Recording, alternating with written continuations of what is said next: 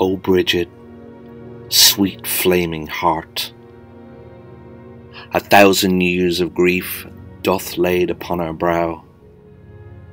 An ocean fire sweeps the world, and darkness grips the soft meadow of our souls.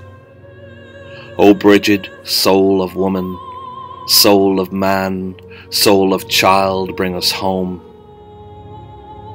And let nature in my steps become unbound, until I cannot weep no more.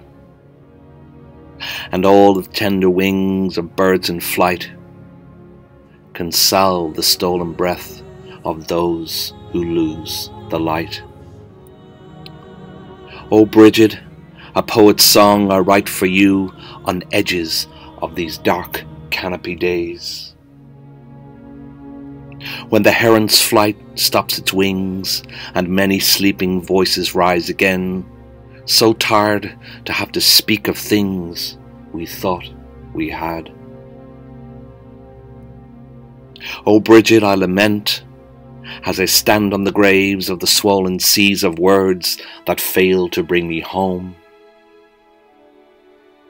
Teach me as I fall upon the knees of the world. Show me each step is the nature of the seasons to come, that the horse's breath takes my melancholy touch and sets the smallest ounce of spring into my veins once again. O Brigid, I wander lost, followed by a billion eyes who sleep across the lands of the world. The sheets of restless skin and bitter tears of endless despairs waiting to be stitched again into the open arms of the stars. O Brigid, guide me to the soft soak of the gold descent of the sun. Guide me to the embrace of your immortal arms, for there, and only there, will I lay down my mother loss, my father wound, and the childish hopes delay. Yet you sing to me the song of Ireland, where sincere beauty immortal, like a wreath, forces me to pray, where 10,000 miles of footsteps have shown me your perfect rising light. O Brigid, I see, you know, despite the winter cloak that wraps the world. O Brigid, you spread the scent of rebirth and snowdrops that dance beneath my weary eyes.